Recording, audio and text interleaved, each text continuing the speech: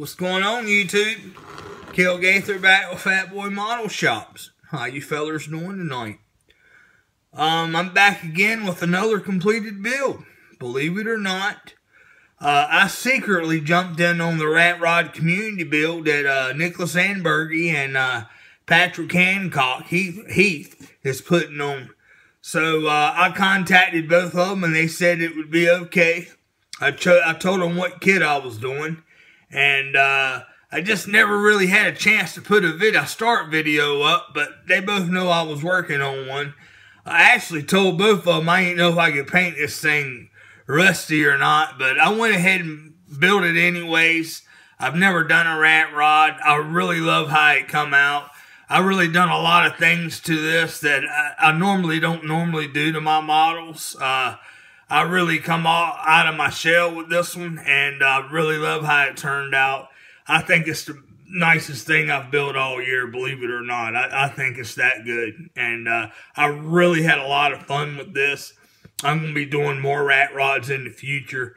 My buddy Rat Rod Matt, he said they're addicting. He says once you build one, you just can't stop building them, and he's right. I've got some more ideas in my mind of some stuff I'm going to do in the future. Maybe one of them might be for the year's over. I don't know yet. But enough rambling on. To show you what kit I've done was the 29 Roadster that Revell just put out. I know I just showed y'all a video of one I built, and I really enjoyed that one as well. But anyways, let me turn this camera around. I'll show you fellers what I got. There you have it, fellers. That's my 2015 Rat Rod community build, and I'm gonna be honest with you, I really love this model. I really love how it come out, and I'm gonna get my stool here and show you fellers what I've done with it. Right off the bat, as you probably already know, I slammed it to the ground. I got her as low as you can get it without having a Zeta frame. I've already got the transmission cover dragging the ground already. I don't know if you can see it under there or not, but the little bolt that's molded in the oil pan's touching the table. That's how low it is. So if you go any lower, you got the Zeta frame.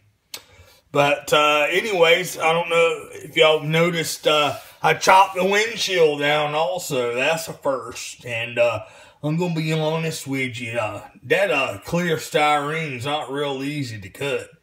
But what I done was I put a piece of tape. I put a piece of tape over. I went ahead and glued the window in the windshield frame. Let it dry overnight. I put a piece of Tamiya tape over and taped it down to the table. And I just started scribing on that tape line, and until it finally broke through. And then I sanded the edge and cleaned it up a little bit. And I wasn't going to use the top of it. I decided, you know, well, I'll just cut it down and glue it on the top. And so that's what I've done. I added a little bit of rust effects to it, you know. Like I said, you know, it's my first rat, so, you know, I'm learning. But I wanted to include Dr. Cranky in on this one because I really enjoy his weathered builds and rat builds so much. And I'm really liking these tutorials he's doing on the 29s, and that really put a spark under me to weather one out like this. So I got some decals from last year, and I decided to incorporate them in on this build. So right there, you can go ahead and see his channel name up there at the top and on the cowling. And then I decided I had to go with the Ace of Spades on both doors. And then on the back it says, eat my rust and feeling lucky with a set of dice and then a cranky head. And then I added a custom plate, a custom license plate that, and then a photo etched license plate bracket around it. And then these tail lights I actually got from Hobby Lobby. It's these things here. I got them out of the jewelry department. 4mm, and get quite a few in a pack. So underneath the car, I detailed it out, but when you drop it, there's just some stuff you can't use, and that's why you see right there where the connectors come out. I just cut those off right when I finished it. I'm going to weather back over that so you won't be able to tell it.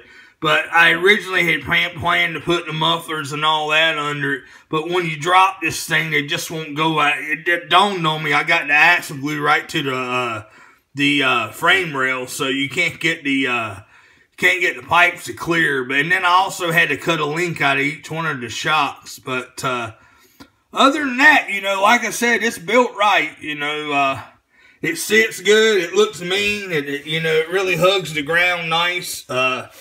In the interior here, I weathered it out pretty strong, and my dad wanted me to go with some license plates in the bottom of the floorboard, so I went ahead and I got out about 6 and thought that'd be enough, and I bet I got about probably 18 different license plates in there, and then I weathered over everything. And of course, I stowed this shifter out of the 5-winded coupe, and I really love that shifter. It's my nicest shifter I've ever seen in a street rod kit. You know, it's got the cylinder head on the top of it. I just like it the best. And so I got one of those, and I 2-toned the interior where I weathered it out, and I decided on the door handles to turn this one down and make it look like it's broke. And I added these here. These come from my model house, and I taught my dad out of a set of them, and they're about $8 a set.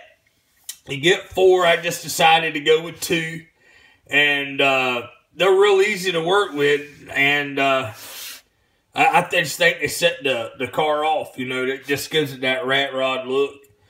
In the front, I went with just the hubcaps that come in the kit. I didn't use the beauty rings on the front. And since I dropped it in the front, how I dropped it, I just cut the spring off the axle, and that brought it right on down. And when you do that, you got to cut the shock absorbers down also. But that really, you know, it hugs the ground nice. It's got the look I want it to look. I wanted to have a few chrome things on it to make it look, you know, any rat rodder, they throw something new on there that's cheap and real affordable. And normally it's something like the headlight buckets, or, you know, a shifter or something like that. So I wanted to leave a few things unweathered, and you know, I was going to wire the motor, and I decided at the last minute I wanted to go ahead and get her finished up today.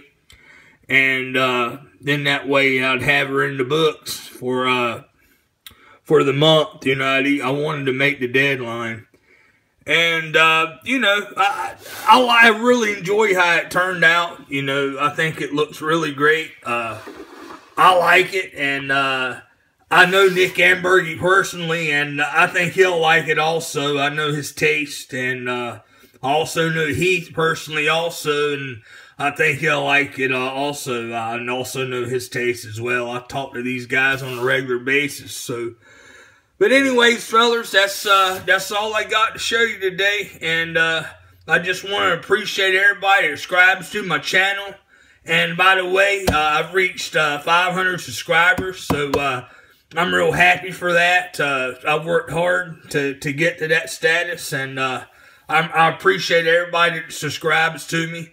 I appreciate everybody that watches my videos, and everybody that comments. So that's all I can say today, fellas. Nice talking with you. We'll talk to you later.